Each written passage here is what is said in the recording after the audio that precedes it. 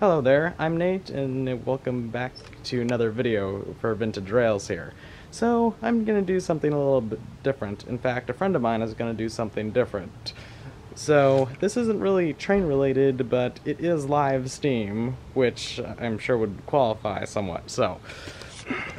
And this is the man of the video, the star here. Yes, hello. I'm Richard, and one of Nate's good friends. So today, right here in front of us, as he said, we have something live Steam. Except this is coming from across country. This is a Wilesco steamroller. More like across the pond. Yeah, more or less. But this is from the 1960s. This particular model was shipped over to me from Georgia from a nice man.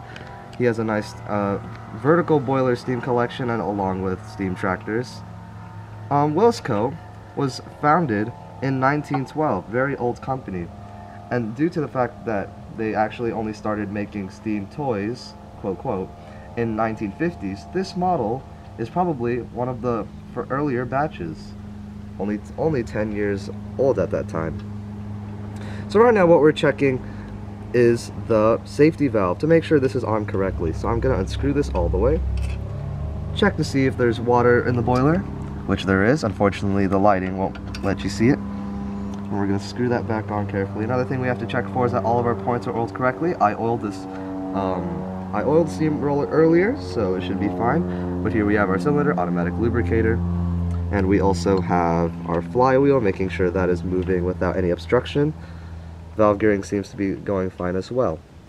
The whistle valve, although a bit tricky to handle on this model in particular, as it's always in a weird position, is closed, so we have to make sure that is in the closed position. It is. We also have to check if there's water in the boiler. So here in the back we have a nice big round gauge glass, or water glass, and it's around 2/4, maybe halfway full. That is perfect. We don't want to fill it up all the way as we need room for steam. So now that we're almost ready to steam up, let's slap our funnel back on. Exhaust steam goes through the funnel after it's used. So, how are we going to fire up this steam roller, you think? Well, we have a nice big old tray down here. Our fuel of choice today is cotton balls soaked in isopropyl alcohol. But typically, when running some of these Wilesco steam tractors or steam engines in general, you would use solid fuel tablets provided by the manufacturer themselves. But typically, if you want to do a quick firing, isopropyl and cotton balls works a trick. You just need to stuff one in the tray like that. And let's grab another one. I'd say typically do 2 to 3. Do not do over that, or else you will end up with a big fireball. I guess we learned that, huh? We did learn that the hard way. The fireball effect is basically when you have way too much fuel inside the tray and you have too good of a fire. It burns a little too well and it engulfs the engine in a big flame. Not something that we want now, do we? There's an airport nearby, so I guess you'll have to deal with the planes overhead. Well, now that we're ready to actually light this on fire, just remember you always use caution. And we have a light. So now we slap this inside the firebox, and now we wait. Steam time is usually about 5 minutes to 7 minutes at most, but typically if you have a bigger flame, then it would go a lot quicker. So we're just gonna wait for this to heat up and we cut to when it's all steamed up and actually running. So see you in a second. Now, after a few minutes, we got some steam coming out of the safety valve, or more like water right now. That is correct. So to do a little test, we'll just open the whistle valve just a little bit and see if it makes a little sound. Alright, so we do got pressure. Let me just make sure that's closed properly. Now, we got a nice boil if you want to go show that gauge in the back. Nice boil going. So once we turn this knob right here, typically there would be a red one like this one, but over time it's just disappeared. Let's open up this valve and spin the flywheel and it should start going. soon. Let's see. You get a lot of planes around here, don't you? Oh yes, all the time. Alright. Let's see. I cut the camera. I think we actually lost our plane. That's why it wasn't moving. Fire again. Okay. Yeah, the fire went out and had to relight some more cotton balls. Unfortunately, it's a very short-term fuel source, but with proper placement and enough of it, it should last us another couple minutes, at least 5. I'm hoping. That's what I'm aiming for. I hear it boiling a little. I hear it boiling a little. Oh yeah, a little bit. Now that it was already heated up, it shouldn't take too long. At least a minute. Let's hope. Yes. Well, the solid fuel tablets last a lot longer. I'm not too sure what exactly is in the solid fuel, but they're these little white tablets that perfectly fit in the tray, and once they're inside, they will last you a good amount of time. I'd say 10 to 15 minutes. Unfortunately, they do leave a bit of a mess. It's like burning a candle and the wax gets everywhere. Ugh. There you go. Now we got a roll and boil. Very nice. That's what we like to see. My advice is when storing these locomotives, when they're out of action, try and store them dry. I made sure to test this locomotive earlier. That's why there was already some nice distilled water within the boiler. Not tap water, right? Of course, you do not want tap water because that will cause scale, and we do not like scale because that is a pain to fix. But I think she wants to roll. Oh. Oh. I want to take her out of gear. Let's take her out of gear.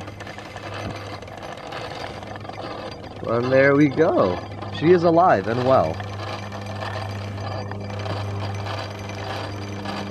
So if you want to control the speed, you can slowly close this valve. Okay, we're going to close it slightly. She'll start to slow down.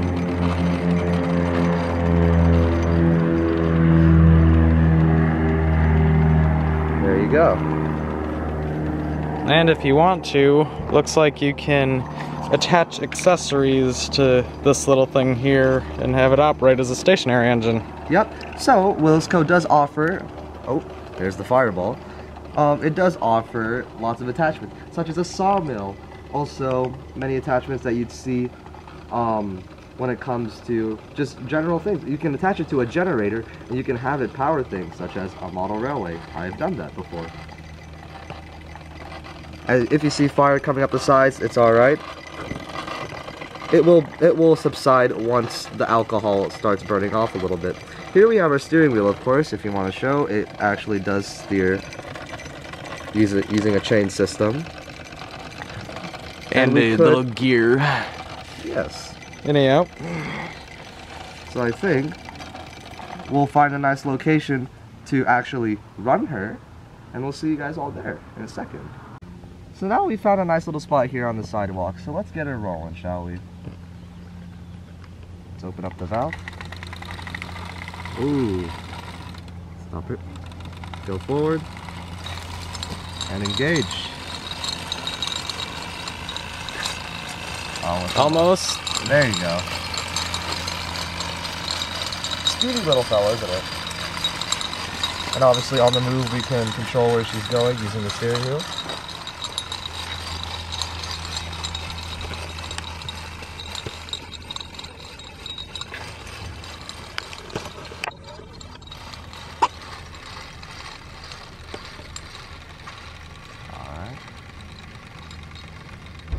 Let's try and turn around here. Oh, there you go. We're gonna try and do a 3-point turn, just so we can... Can you reverse it? Yeah. Oh, just the other direction on the valve. Yep. Or the cylinder.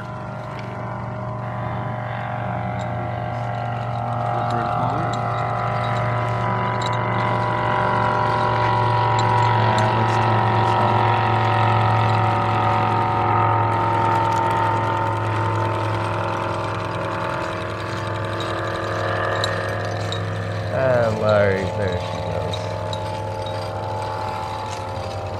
All in in all, absolutely very controllable, fantastic steam engine. That is why Wilesco is the #1 in the world at the moment for small steam engines. Top quality, very affordable prices, all manufactured in the lovely country of Germany. Obviously, once you start to lose a bit of pressure, once you start to burn off a lot of that steam and the fuel starts to wear off, she will slowly just go to a stop on her own. The one thing you want to make sure is that your fire goes out before you run out of water. Exactly. We do not want a boiler explosion now, do we? Alright. I think we can really shut that valve closed. But that is it. That is essentially how you steam up, prepare, and run a live steam engine by Wilesco. Obviously, when storing the locomotive, like I said, please empty out the boiler. You can do that by opening up the safety valve cap and flipping it upside down. Make sure your tray is always empty and you remove all the material from the inside. So when done with running, you remove your tray and all of the leftover, whether it be solid fuel or whatever fuel medium you prefer, you empty it out in a safe place where it won't catch fire. And then you can safely put the tray back inside. Always make sure to oil your points, such as make sure to refuel the lubricator and everything that moves, put a little dab of oil in it in between runs. But other than that, all in all, Nate, what do you think? Pretty interesting little engine you got here, I'll say. And it's a very good one too. Especially Indeed. for its age, and considering you've said it has a few problems. A few little issues. Let's just ignore the little toasted tomato of a whistle right there. But other than that, fantastic. Always remember to let the engine cool down as well once you're done running it, like we're doing right now. Just let her sit, let her calm down. Other than that, I think, thank you for joining me and Nate today, and also especially thank you to Nate for allowing me to show one of my many live steam engines here on his channel. I've already featured Alex, so thought I'd feature another friend here. And as one more plane goes somewhere in some direction from the Torrance Airport, thanks for watching, and please subscribe, consider subscribing for another video, to see another video. Ugh, can't talk right now. Anyhow, so thanks for watching this video, and until next time, God bless.